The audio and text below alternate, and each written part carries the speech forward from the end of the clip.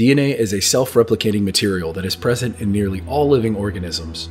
DNA is, in simple terms, nature's hard drive, capable of storing, replicating, and transmitting massive amounts of information. Everything from your physical features to your likelihood of dying from a certain disease.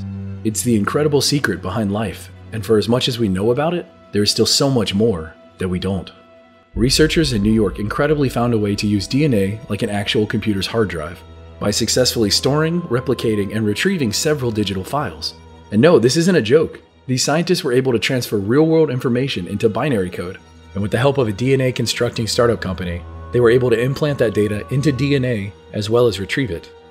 Amazingly enough, this means that DNA is not only storage for biological data, but in fact a form of digital storage for any data.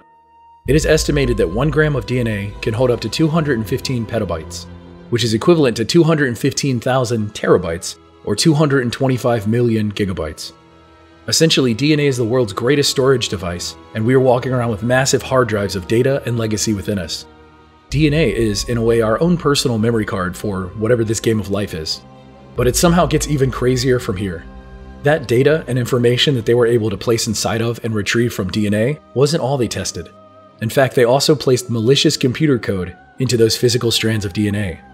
Their aim was to show that computers working in gene sequencing were vulnerable to attack, and that a malicious code implanted in DNA could in fact attack those computers.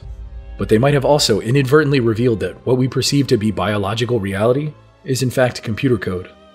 Our very DNA has the capability of carrying malicious computer codes and viruses that can infect other computers and perhaps even one day other humans.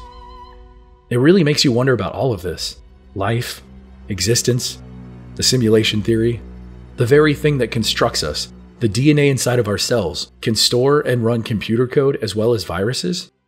What exactly are we? Are we nothing more than advanced computer code in a simulated reality?